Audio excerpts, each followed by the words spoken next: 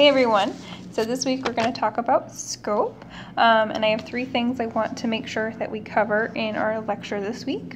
One, I'm going to introduce you to the topic, to the concept of scope.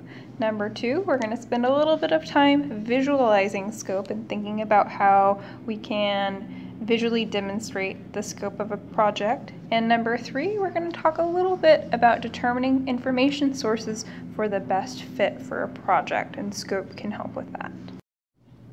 So again, scope is identifying that you have that gap in your knowledge. You recognize how much information you need to complete your work, so you understand the breadth and depth of your project, and then you recognize the appropriate sources of information to inform your work. So the breadth or broadness of your project really talks about, or really relates to, the number of topics to be included. If you have a topic that is, or a paper or a project that is going to be very introductory or narrow in breadth, that means you only have a few topics included in this report or in this project. And then it moves down, right? It moves down this little chart, and you might have foundational, that's somewhere in the middle there, about the breadth or broadness of your project. And then you might have a comprehensive project with a lot of breadth, where you try to take in every aspect of this conversation and distill it. So knowing the breadth of your topic can really help you figure out how to start thinking about approaching your work. So the depth of your project, this is the depth or maybe the deepness of your work. So this is the amount of detail needed on your project or in your work.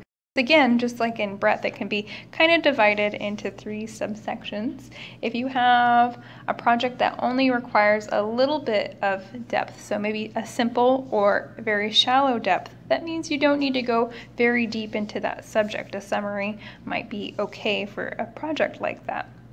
Fundamental depth or deepness of that project might mean that you need to demonstrate you have a fundamental understanding, so you go a little bit deeper into those topic areas. If you have very deep or complex depth for your project, it might mean that you're going very, very deep across many, many resources to get a very comprehensive and full idea of that topic. This would be a very, very research intensive subject. You would likely have to search many different databases or bring in many different types of sources. One strategy for you to use when you're trying to determine scope is to visualize the scope of a project. This might be something like a concept map. This might be those want to know how, learn, those KWHL charts that we saw in the last chapter, brainstorming sessions. All of these are really great ways to visualize your scope and visualize your understanding of a particular topic area. These are also a great way to help you determine your next steps. So maybe you're stuck, or maybe you're just starting out a project. You can see what you know, you can start to see what your gaps are and what questions you may have. And again, there are a lot of tools. Maybe you have something that works just fine on your phone for you, but pen and paper works just as well. As you can see, I have used an online site called bubble.us, BUBBL.US. It's an online free tool to use for concept mapping. And here I've laid out a concept map for scope, and as I was thinking about scope, and you can see in this concept map, gosh, there are a lot of levels to it, a lot of places you can elaborate on, and then I also threw in some questions I had. I wrote out one question I had about foundational breadth. Reasonable is a very subjective term, so I'm curious to know what reasonable might look like for different areas. So you can see I even have some questions included in my concept map, and that's a great way for you to kind of start to see how you understand and what you understand, and maybe where you need to know more. So we'll touch a little bit on determining information sources for the best fit. So this means determining information sources that are most likely to be relevant to your research. Again, that's going to really depend on your scopes. So maybe you have broad but shallow scope for a project. So this means you need to gather information from many different resources, but you don't need to cover it very deeply. So this might be a situation where you look for many sources across different information types. This could be newspapers, books, primary sources. You're looking for lots of different stuff to help back up your work.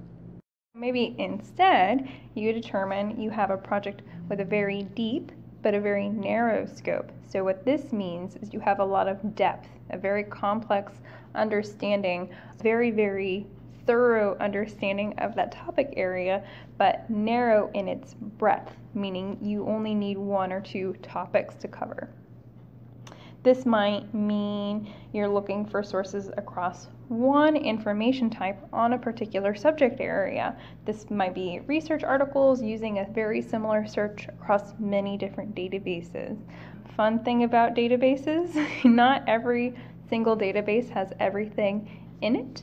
And we'll talk about this a little bit later in class, but just know that one reason you would want to search across many different databases and not just in the library's catalog is not every database has the same stuff. So that's it for scope.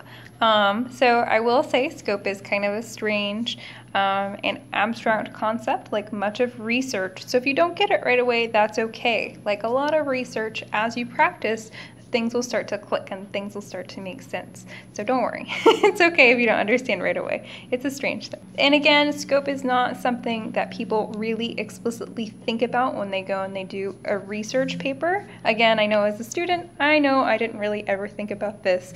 And gosh, I wish I knew what I know now as a librarian.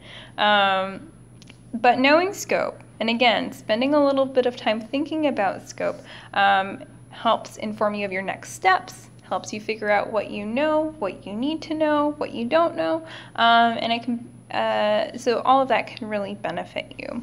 I will also say it can be an excellent idea to revisit scope after you've done some searching on your own or done some research on a project. You might be surprised with what you know and what new questions you have.